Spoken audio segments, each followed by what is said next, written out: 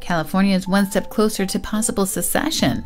Supporters of the so-called Calexit movement got the green light on Thursday, January 26th, to begin collecting the 585,407 voter signatures needed to get an initiative on the November 2018 ballot. The group behind the proposal, known as Yes California, now has 6 months to collect and submit the signatures, according to California's Secretary of State, Alex Padilla. To complete the process, other states in the Union would have to approve the cession and possibly make an amendment to the U.S. Constitution. The Calexit idea started back in 2015 but exploded with a groundswell of support and the catchy Calexit hashtag in the days following President Donald Trump's election. Yes California spokesman Marcus Ruiz-Evans told the Daily News Friday, "California and America are different cultures, very different." He added, "Do we need more evidence than that?"